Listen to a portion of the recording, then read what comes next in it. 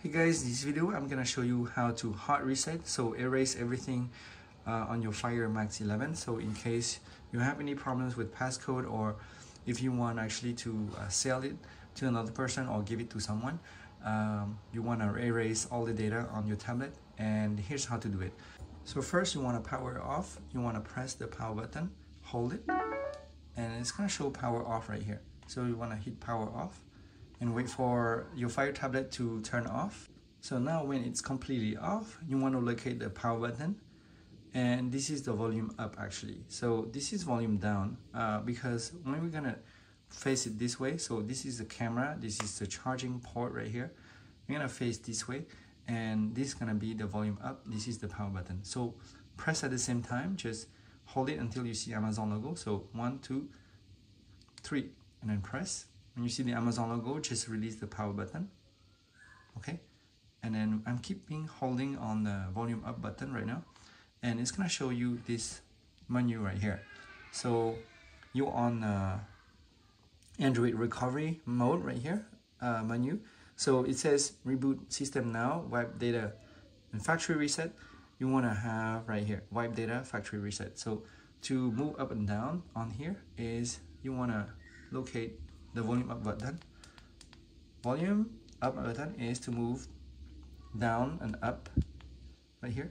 And once you're on here, you want to be on the wipe data factory reset right here.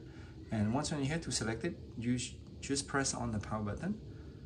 Just press on it, and it says wipe all user data.